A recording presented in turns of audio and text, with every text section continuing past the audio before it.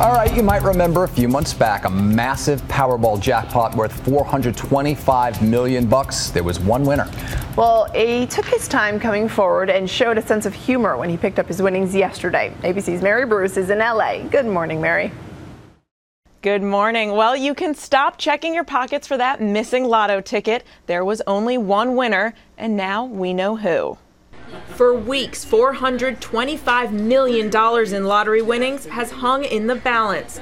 Now we finally have a winner.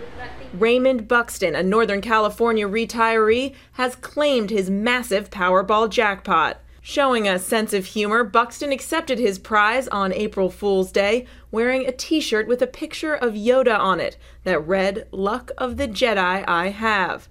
Luck indeed. Buxton was simply grabbing a sandwich inside this convenience store in Silicon Valley, California in February. He already had a ticket, but decided to test his luck again, buying another one. A $2 investment that won him the 6th largest jackpot in U.S. history. I was so excited, and we're waiting for the winner to come in. So why the wait?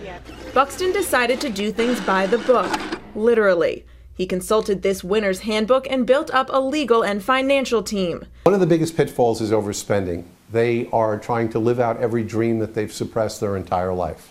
Buxton elected to take the cash, a lump sum of $242 million before taxes.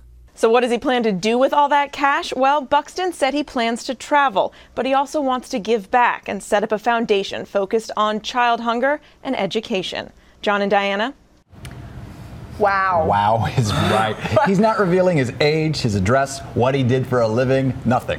I'm gonna find him. You're gonna find him, track him down? Say, hey buddy, old pal. I'm sure he needs a friend. It's gotta be lonely. Gotta be. Listen to this quote.